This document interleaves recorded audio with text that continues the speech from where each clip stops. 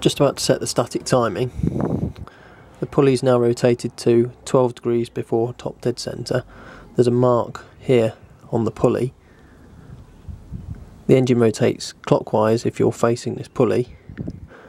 So top dead centre is marked here.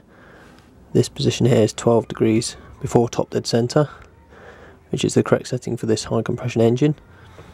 And I've lined that with the mark here on the timing gear case.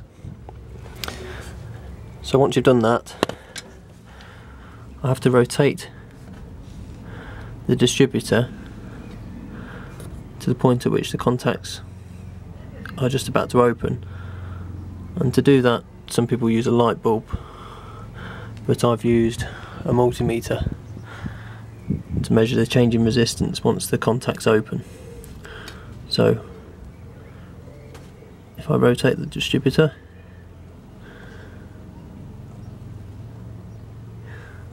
it's about the point there at which these contacts are opening.